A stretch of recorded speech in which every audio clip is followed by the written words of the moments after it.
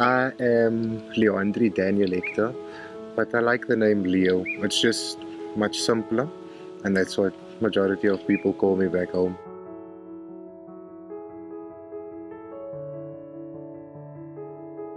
So I am from Cape Town, South Africa, born and raised over there. It's the first time out of the country and being here in Zimbabwe as well. An amazing experience that I've had. I've realized that, and I'm glad that I have learned it, that I should never be ashamed to walk with God, to worship God in each and every way of life.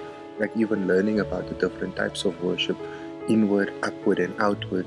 It is something that I never thought of.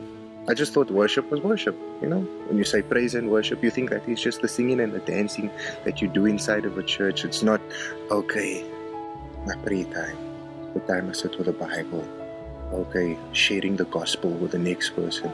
I never thought as it being something more than just songs and dancing. So to realize that and to understand it, the next step for me now is to implement it. That is the most beautiful part, and realizing that there is more than one way of worshiping God. All combined together is beautiful.